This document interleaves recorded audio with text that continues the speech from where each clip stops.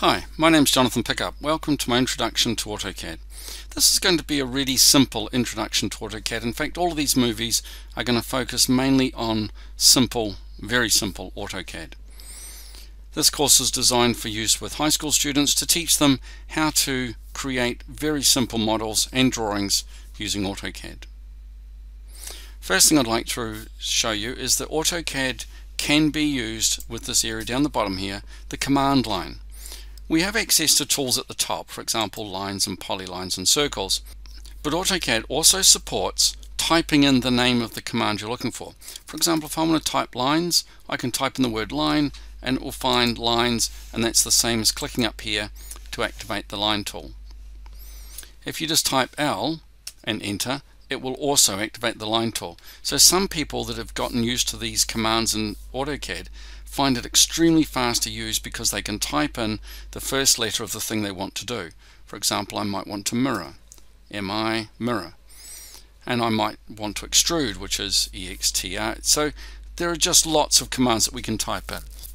First of all, let's make sure we're using the right units. So I'm going to type in units, and let's have a look at our units. So I'm using decimal units. Length is my precision, which I could change depending on the engineering drawing that I'm trying to make or the architectural drawing that I'm trying to make.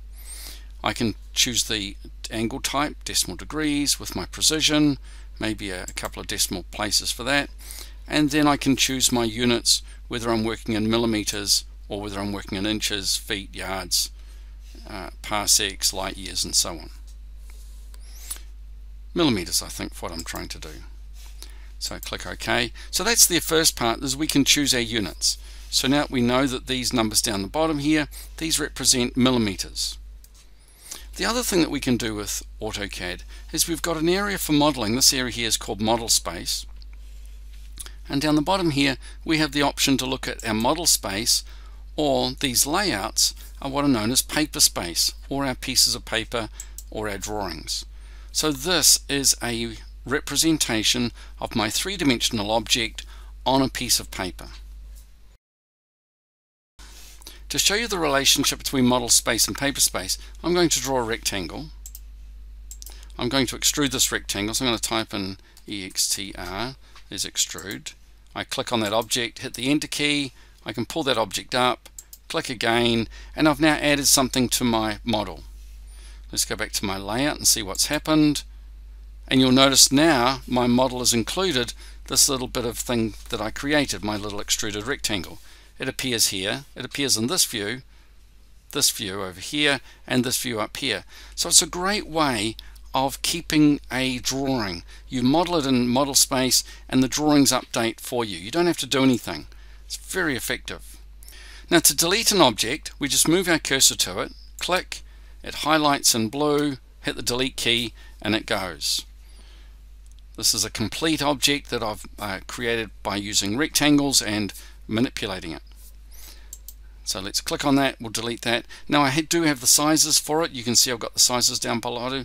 I've got 40 millimeters, 80 millimeters long, it's 15 millimeters in this direction, and it's 35 millimeters. So there's a lot of sizes that I do know, and all of those sizes are here on my layout. There they are there. So I'm going to start by selecting everything.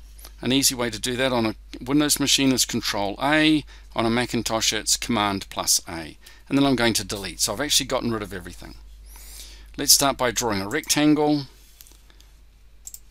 and the rectangle needs to be 80 millimeters in one direction, so I can type 80, hit the tab key, and I can make it 40 in the other direction, enter, enter, and that's given me my rectangle.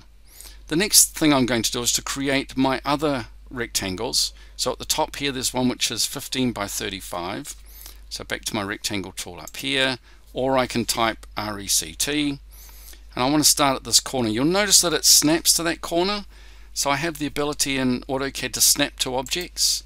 So we snap there, we come along, this is minus 35, tab, and 15 in the other direction. Type in 15, enter, and it creates that rectangle. I can go back and choose the rectangle tool, but another technique that AutoCAD has is that if you hit the enter key again, it will reactivate that tool. So it's reuse existing tool or reuse last tool, and again we want to snap to that corner. We want to come up, so we're going to come up. Now this time we're going to come up 15 and 10. Now I didn't hit the enter key at the right time, so I'm just going to select that and delete it. I'm going to start that again, so I do have to go back, choose my rectangle tool, and I can start drawing again. So this time we want to be 15 in that direction, tab, minus 10 in that direction, enter, and I've got my rectangles. I'm going to extrude these now. So I'm going to type extrude. There's my extrude command, enter, click on the first object that you want to extrude, click on the second object you want to extrude, and the third one, and then hit the enter key. And now you can extrude these up, and the height that we need to come up is 80 millimeters. Type in 80 and enter. Now at the moment it doesn't look much like my object that I wanted to create because it looks like a gigantic extruded rectangle. But now I'm going to try something new. I want to subtract some of these objects from others. This is the easiest way to create models in 3D, is to create some simple shapes and then subtract from them. So I'm going to type in subtract. Subtract, there it is there, enter. Now the first thing I have to do is to select the base object. So here I'm going to select the base object, click, and when I enter, AutoCAD knows that I've finished selecting my base objects. Now it wants to know which parts to select for the subtraction. So that one and that one, when I enter again, it'll take those away. And there I have my extruded object. If I go back to my layout, we should find that it's changed, and you'll notice because I drew this in a different location, it's all moved. So I'm going to select all again, and I'm going to delete that, and I'll show you how to recreate that object. Now let's recreate this drawing. Up here where it says base, click, and I want to create it from model space, and this should be my front elevation. Click and enter. Let's move up. So this is the plan view up here.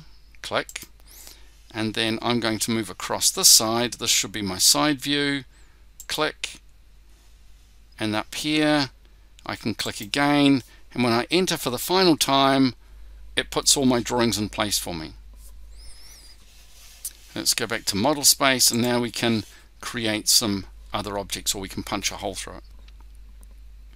Now at the moment I've got my view shaded with edges, just here where it says shaded with edges, and you might find that some of your screens look like wireframe, which is this one here, and so you can't see the shape, it just looks like a bunch of lines.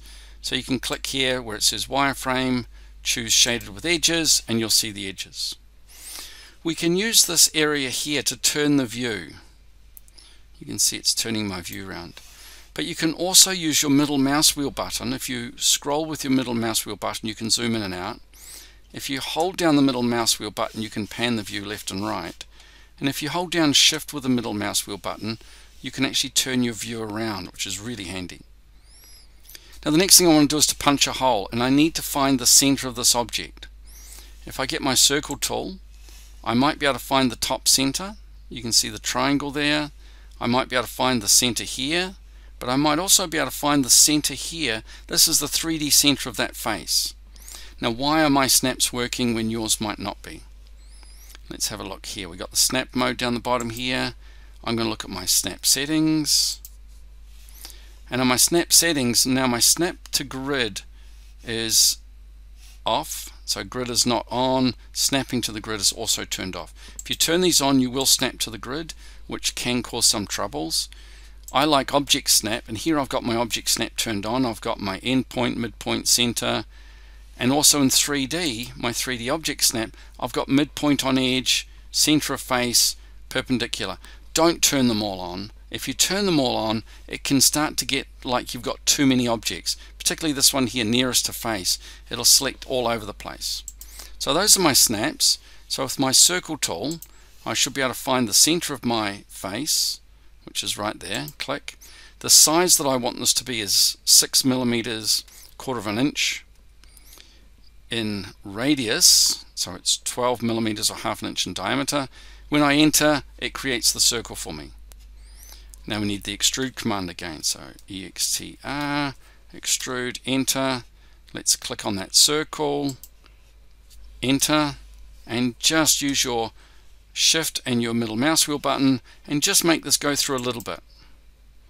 Now we're going to subtract, SUB, subtract, so click on our first object, that's our base, enter, click on this cylinder here, enter, and it punches the hole for you right through.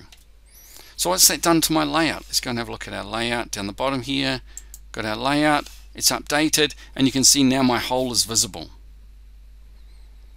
So this is how we create our first object. We've got our model space, we've got a paper space, and now we can dimension. You might find this dimension works okay. I don't like that one so much. I'd like you to use this linear dimension here. So what I'd do is I click at that corner to start with, click at this corner here, and we click to place it. Now at the moment it's got a precision with 4 decimal places. If we select that dimension, we have our properties here. Now my properties is open and yours might not be. So how do we get to properties? Right click and properties. That'll open up the properties dialog box. So here on our properties dialog box we have something, if we have to scroll quite a long way down, there's something here called precision, and you can choose the appropriate precision for your drawings. If it was an architectural drawing it might be like that. If it was an engineering drawing you might use that, but if you wanted high quality engineering drawings you might use several decimal places. We can change the text size here, we can choose the text height, we can choose the text offset, so we can have a lot of play with those things. Back to our linear dimension tool. So I need a dimension from here to there. Let's put that one over here. We need the height. So again we need to go back to our dimension tool, snap there, and I'm going to come out until I line up with that one, click. Now those two dimensions line up, which is quite nice. We want to put some more dimensions in, so I'm going to use the linear tool again, click there, click there, click to place it, enter key again, that'll get it, my dimensions going again, click there, and click, enter key again, click there, put our dimension over here. Now that didn't work the way I wanted it to, so I'm going to do that dimension again, linear, make sure I'm snapping to that object, make sure I'm snapping to that object, and you can see my dimension isn't what I wanted it to be. So I'm going to find another place to dimension. Here linear, click here, click there, and that's where the dimension should go there.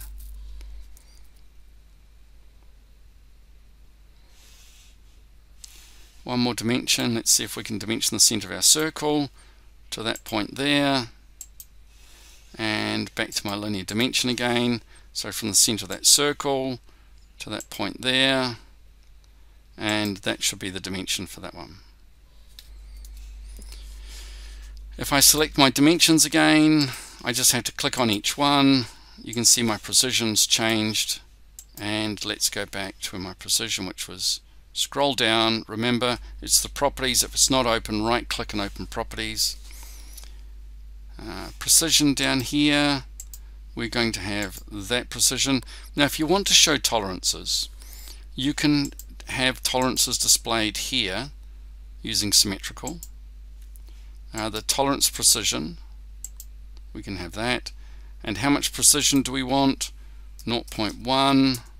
So it should be plus or minus, or tolerance upper limit 0.1, plus or minus 0.1 of a millimeter. And we can also change the tolerance scale, text height here, 0.7.